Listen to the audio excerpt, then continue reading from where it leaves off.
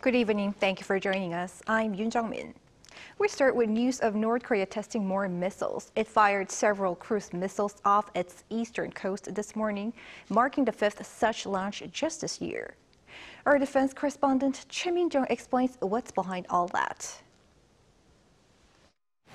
North Korea has fired several cruise missiles off its eastern coast near the port city of Wonsan. South Korea's Joint Chiefs of Staff detected the launch at around 9 a.m. Wednesday. Intelligence authorities in South Korea and the U.S. are conducting a detailed analysis. The military added that it has been closely coordinating with Washington to monitor additional signs of North Korean provocations. This is the regime's fifth cruise missile launch this year. North Korea has been dialing up tensions on the Korean Peninsula with multiple firings of cruise missiles since January. On January 24th, it fired its new strategic cruise missile, the Bulhwasal 3-31. It then tested the same type of missile from a submarine 3 days later. In the same week, Pyongyang conducted 2 more rounds of tests with Hwasal-2 cruise missiles off its western coast.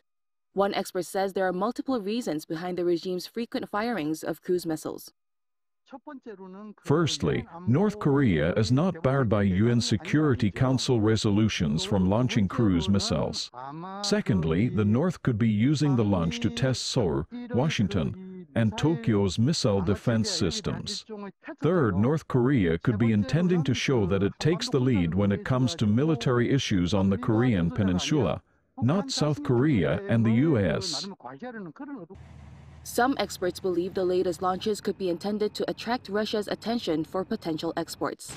However, others say that scenario is far-fetched and instead believe North Korea is trying to develop conventional weapons to make efficient use of them during a war, as did Russia against Ukraine. Choi Min-jung, Arirang News.